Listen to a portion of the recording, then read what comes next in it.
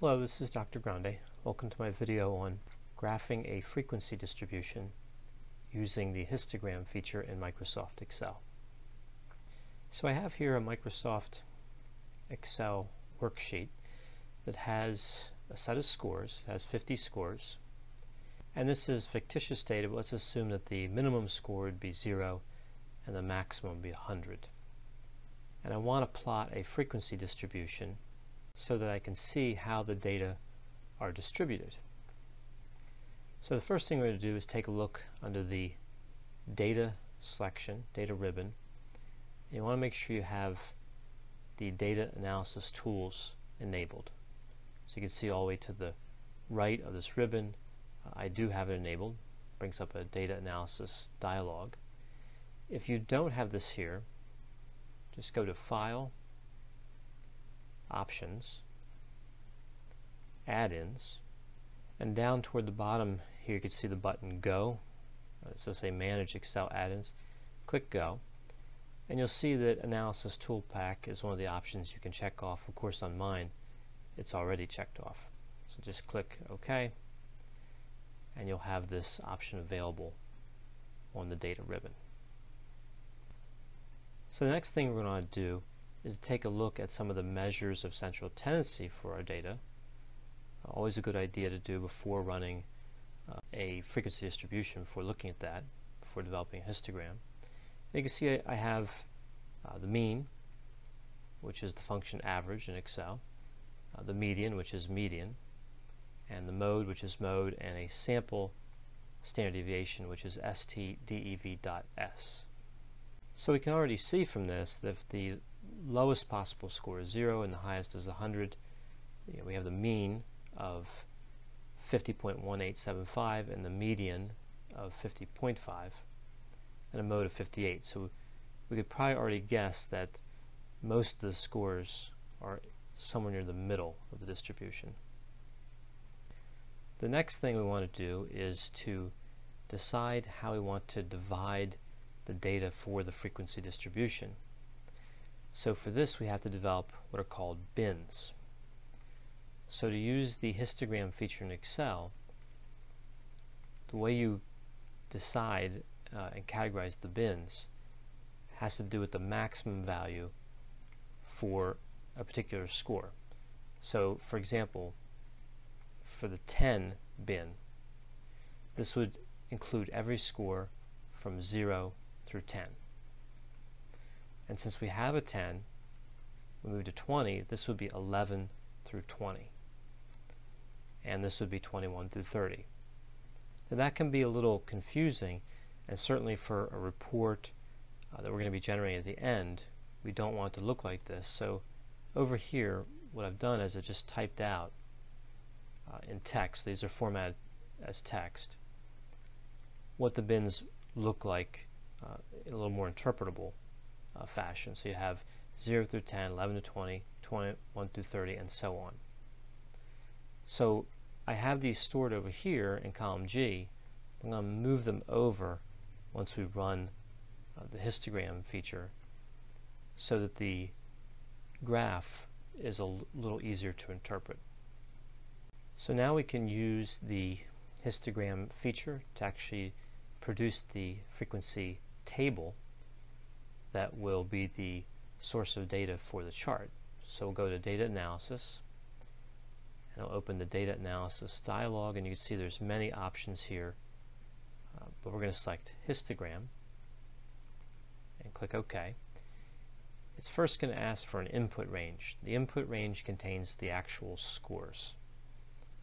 So notice I'm going to select here A1. I'm going to include the label score and go all the way down to A51. That's all 50 records plus the label. Then for bin range, do the same thing, select bins and then all the way down, so all the bins are selected in that range. I'm going to make sure to click labels here. So for the output range, I'm just going to select D2. That'll fit in this area that I've created here in the middle for the output. And you can also have it produce a chart automatically, but I prefer to do that myself. I'll show you how I do that. So we'll click OK, and you can see you've got the bins, and it adds another one here, which is more. So this would be 101 and above, which of course there were none. And then you have the frequency. So initially a little difficult to interpret because of the way the bins are structured, so I'm just going to take the ranges that I've created here to the right and copy and paste them in. And I can center that, make it a little easier to read. So you can see between 0 and 10 there was 1 score, 11 and 20, 1 score. As you move up between 51 and 60, 12 scores. So fairly straightforward. The frequency indicates the number of times a score appeared in this particular range, in the range indicated over here in bins. So from here we can represent this frequency distribution using a histogram, using a chart. So I've selected the entire table. I'll go over to Insert, the top ribbon here, Column, and just select a basic column chart. And you can see here's the frequency distribution. I like to use the, for frequency distributions, for histograms, I like to use the display which is on the second row, fourth one over, because it actually puts the frequency on the bar. So you can see it on the left, on the vertical axis, but you can also see it on the bar. I also delete the word frequency here that comes up to the right. It just takes up space. This allows the chart to look a little better. And go with something a little more colorful, something that stands out a little better. So you can see this is the histogram for this data. And you can see there is a concentration of scores toward the middle, and toward the extremes there's not as many observations. This chart format is easy to read and fairly straightforward. The one thing I like about the charts in Excel, there's actually quite a few things I like about them, but one of the things in particular I like for this situation is that they are dynamic in nature. This dynamic property would be evident, for instance, if I change some of these frequency values, which of course in research you would not do, but just to demonstrate the ability of the chart. Say that we added values, like so we had additional values to this data set. Now that's something that could happen. We have 50 here, but say we get 3 more, and we just wanted to update this table rather than going through the whole procedure again. And say we received one more score between 11 and 20, so that would bring that to 2. You can see it changes it right on the chart. Say we got another value between 50 or 41 and 50. See, it changes it. And say we got another one between 91 and 100. It changes that as well.